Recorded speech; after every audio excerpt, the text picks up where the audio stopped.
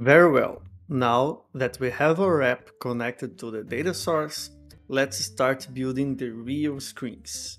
Let's take a look at our planning and see what are the screens that we are going to build. Back here at the drafts, we have these four screens, and the first one is the loading screen for when the user just opens the app.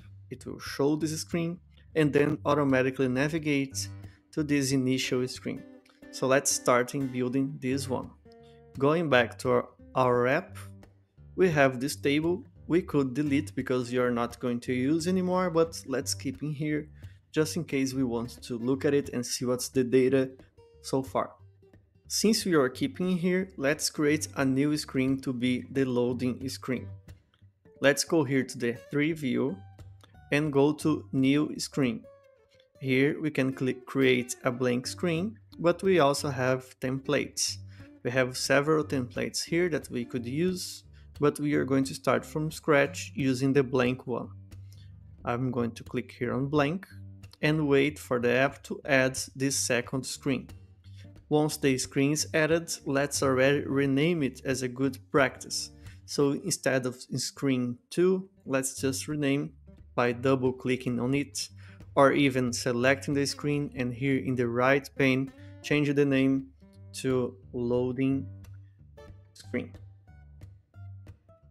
Okay, now let's start adding elements to this screen. Looking at our draft, we have a logo, a title, and a loading element. In order to add the logo, we need to insert a media to the app. So I'm going to click here on media and click on upload. Once I click here, it will show a pop-up on my screen where I can select the logo. Since I'm not sharing the whole screen, you won't see, but it's a very simple process. I clicked in there, it's showing the pop-up, I will find the image I want and double click on it and just select to load to the app. Now I selected and I loaded my logo, the same one that's here in this mockup screen. I will put the same image in the class resources in case you want to use it, but if you want to use yours, you can just upload a different image. The name for my image is rudimar underscore powerapps underscore logo.png. If I click on it, it will place the image right here in the middle of the screen in my canvas, and I can resize it and place here in the very top as it's showing in your example. Now let's add the app title. In order to add it, let's just insert a label. Let's go to insert and select text label. Once I click, the label will be placed in the app. I can just move it and put here in the middle and do the configurations I need. For example, we can change the font size to 35. We can align the text to the center, weight of the font to bold, and also, of course, changing the text. In this case, it will be called Power Contacts. That's the name of the app. You can also resize the width if you want the text to have 2 lines, so it stays like this. And now let's add the loading here. For the loading, we could upload a GIF here in the media with the loading element. You can find several loading GIFs in the internet, but there is one element here in Power Apps that we can use. It's still in preview, that means it's not intended for a real app that goes to production, but we can use here to learn and to see how to insert these elements. When we go here on insert, we cannot find right now, it depends on what day is today, because I'm recording this just after it was released, but in the future it may be here already. But right now, in order to enable, we are going to go to the settings. So we can click here in the settings in the bottom,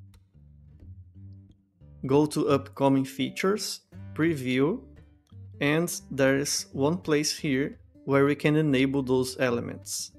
Let me find, here it is, try out the modern controls.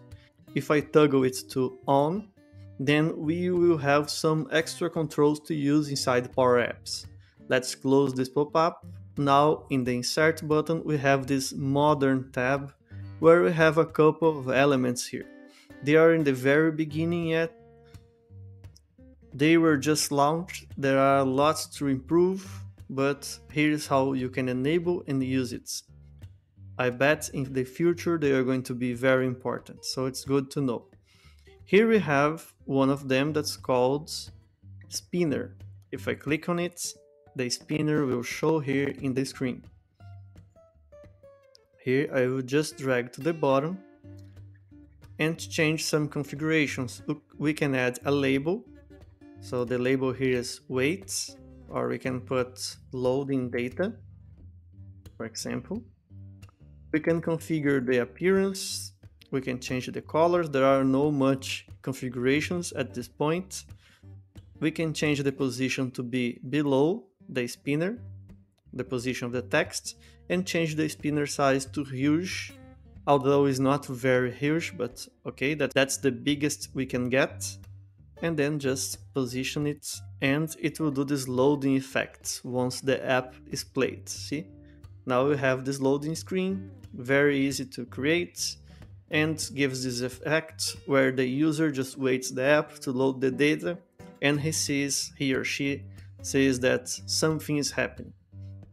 Later in the course, we are going to see how to make this screen be the first screen of the app, and then automatically go to the home screen after a couple of seconds. In the next video, we are going to see how to create the second screen, that's the home screen.